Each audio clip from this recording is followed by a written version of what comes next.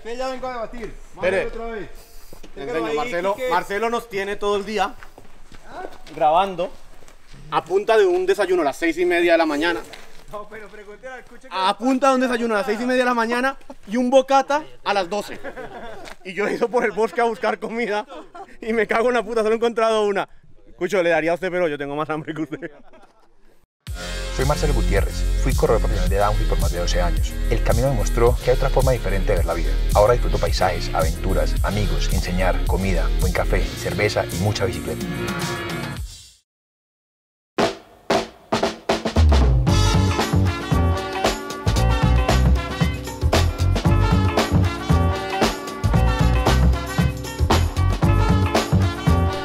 Oiga, ¿qué más todo el mundo? Estamos aquí en Santa Coloma de Farners, que es parte de Cataluña, cerca de Barcelona, España, para que no sepa dónde queda Cataluña.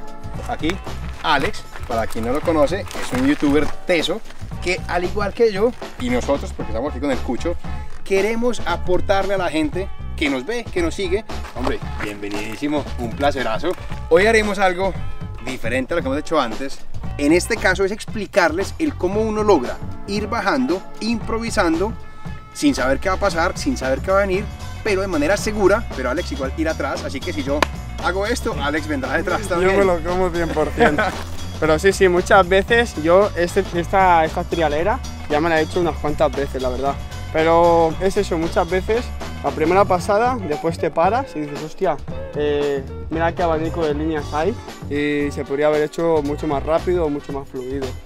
Siempre hacemos el efecto caballito o túnel, hay que abrir y uno se da cuenta que hay un montón de opciones, un montón de rampas que de repente el local no ha visto ni siquiera. Porque la verdad que esta trialera hemos elegido una, que hay muchas líneas por hacer.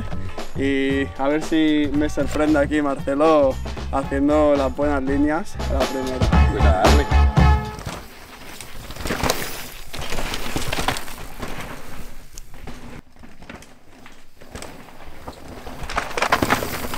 Yo, en mi opinión, creo que intentaré casi que pasar por donde no hay raíces.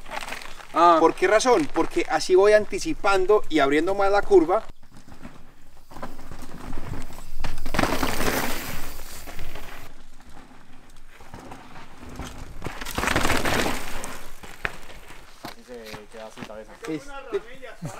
No, tranquilo.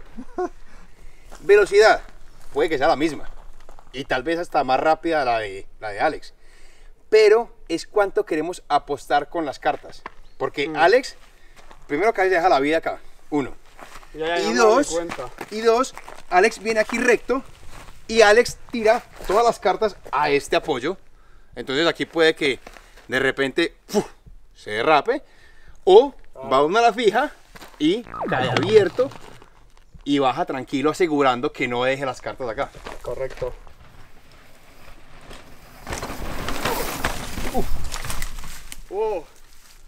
Mira, aquí está huella y aquí está la huella y aquí ya se fue. Claro.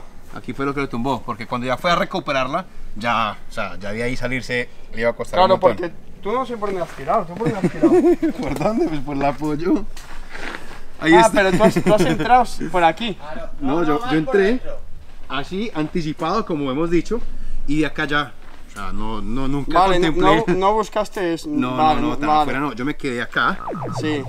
Y de acá ya miré para adelante, jalé un poco y pasé los tronquitos. Mucho cuidado que en las pistas o hay roquitas o este tipo de, como en España dirían tocones, o en nuestro país socos o tronquitos. Oiga, esos son cabrones. Sí, ahora que ya sé cómo va más o menos esta curvita, ahora sí que...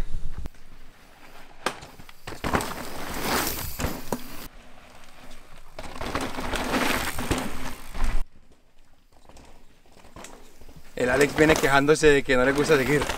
A ver, si sigo a alguien intento mucho analizarlo, por qué hace esto, por qué ahora hace lo otro. Y me pongo a pensar cuando tengo que estar centrado en lo que tengo que hacer. Uno confía ciegamente. Y yo le digo cuando lo sigo, mi viejo, si usted sabe para dónde va, usted es local, yo lo conozco, sé que anda bien, lo que usted tire, yo lo tiro, a ciegas. Claro. Aunque Alex tiene una en contra, que el huevón que va adelante va improvisando. Claro. Aquí hay como una empalmadita, si no me equivoco ha sido esta. Entonces, Marcelo ha absorbido y ha pillado un buen impulso aquí para entrar bien rápido, y de aquí ha pillado esta pequeña ondulación que hay para meter un bunny hasta esta recepción.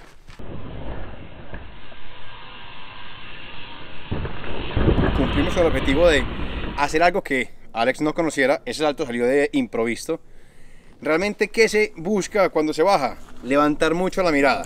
Si levanto, soy capaz de ver qué viene. Si tengo dos barrigas, como lo tenía ahí, a uno le queda la rapidez de comprimo, jalo, tira con el timón aquí arriba al pecho, para no acomodarla. Como es un salto nuevo, uno va siempre asegurando. Asegurando para no se empunte. No, la verdad que muy buena línea, ¿eh? Todo bien. ¿Sigamos o qué?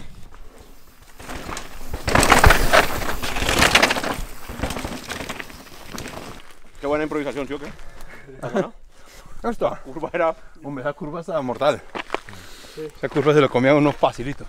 Que un saltico, que un dropcito. Y venimos de una recta rápida de pedaleo.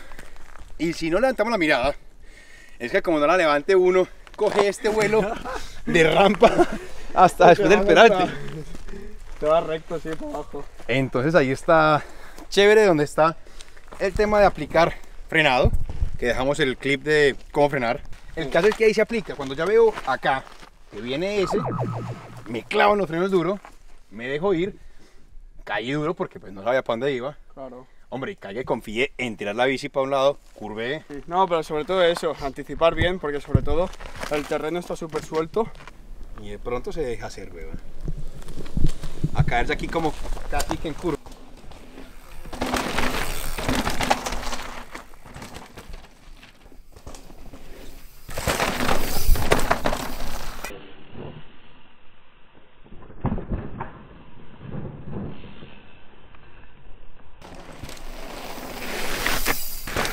Yo lo conocía, yo sabía que no hay salto, no hay recepción.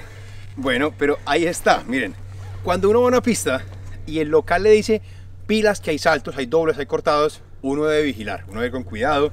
Hubo un comité de inspección, que fueron el Cucho y el Gordo, que bajaron y me dijeron, no hay cosas muy peligrosas. Como yo confío en la palabra de ellos, ¿qué improviso y qué asumo? Que no es un salto. Por ende, ¿qué hago? Lo paso absorbiendo duro, porque puede pasar como el video que han visto, que es famoso, el de los argentinos, que iban bajando, improvisando. Hostia. Se salen del camino. ¿No lo vio nunca? Ah, sí. El que se tiran sí, por un sí, volado. Sí. Sí, que el camino iba a izquierdas. No, es que no lo vieron. Y se No, cayeron encima de unos claramente no lo árboles. vieron. Claro, claro. Improvisen, pero sean precavidos. Sí. Y tengan cierta confianza en a quien le pregunten. Es muy fácil embarrarla y por eso hay que ir tan atentos. O sea, es que es pura atención. Realmente Pues, sorprende mucho uno. porque nosotros no nos grabó nadie, pero íbamos así. Yo empalmé. Yo lo que sí que veo que puedo mejorar en esta trazada es eso, el tema salto. Que tú has Porque hecho tú- seguramente un salto aquí que te ha ido súper bien. ¿Y usted ¿verdad? qué hizo? No, Rodó todo. mira, tu trazada es aquí por esto. Y la de él se acaba de meter un poquito en este agujero. Llega, pum, pum, compresión, compresión. Y Claro, bueno, claro. si va bien colocadito, aguanta. Pero Sí, que se salva. como se desacomode, es que cuando caiga ya comprimido y ya todo desacomodado, Claro. hombre, que llega derecho, tiene todos los números a favor.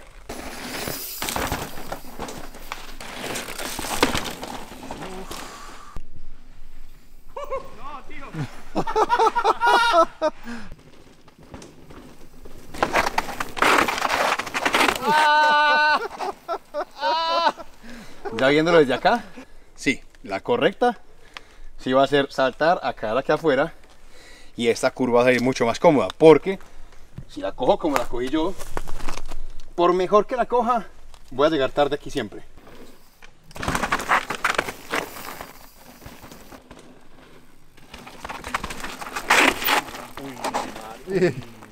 Entrar lentito, Y salir pero al rápido. principio tienes apoyo, pero después no tienes apoyo.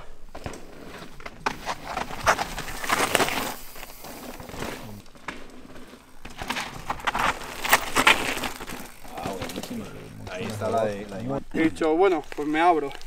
No, estuvo muy interesante el espacio, porque miren que en un tramo tan corto, o sea, es que es una simple curva, salieron 4 opciones. Opción 1, improvisando, bueno, y una anterior que seguí derecho.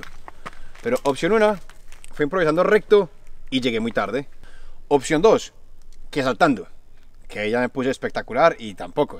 Opción 3, ya a buscar el interior, ya queriendo sacrificar entrada, pero garantizar velocidad de salida. Y la opción 4, que fue la ganadora, fue la de Alex, que Alex hizo la opción interna, pero desde más afuera. Sacrifican más en la entrada, pero quedó súper cómodo porque ya desde aquí adentro, ¿qué hace? Sale y pompea en la roca siguiente, suelta frenos, y eso es lo que pasa en las carreras. Cuando vamos conociendo, y los endureros, aquí lo dice el endublog, Sí. Si usted viene a fondo a cada curva, Claro. es que sacrifica tiempo y tiempo y tiempo y tiempo. Sí. Si usted va con más paciencia, y si no, miren Gil, un downhillero que va con calma, con un talento innato que le puede. Y ahí es cuando no cometo fallos, bombeo bien, e incluso no he pedaleado tanto, pero como me he centrado tanto en bombear, en ir fino, en no perder ese tiempo en tonterías de, uy, ahora se me ha resbalado, ahora saco el pie, Sí. ahora esto, tal. Que es lo que decíamos por ahí, la ley del mínimo esfuerzo. Claro, sí, Ahí está. tal cual. Es que lo de levantar la mirada es tan primordial, y sobre todo que un video que tenemos, que se lo decía ahora a Alex, que se llama Rider Recommendation, que ya lo dejamos. Ahí están todos los ejercicios que yo hago y que he hecho, que le permiten a uno saber que hay una caja de herramientas lista para cuando uno improvisa, hombre, dejar que el artista salga Claro. y tirarlo todo ahí. Sí. Y al final pues ya notas, hostia, voy bajando por donde toca, ya que la base la tienes sólida. Improvisando, eso fue el tema de hoy, improvisación. ¿Y qué más da? Pues invitarlos a que sigan a Alex en su canal. Aquí, aquí es mi suscripción, Ahí. la mía, ahí.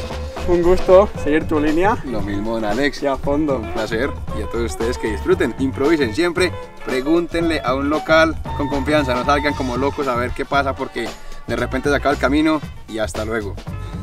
Pues sí.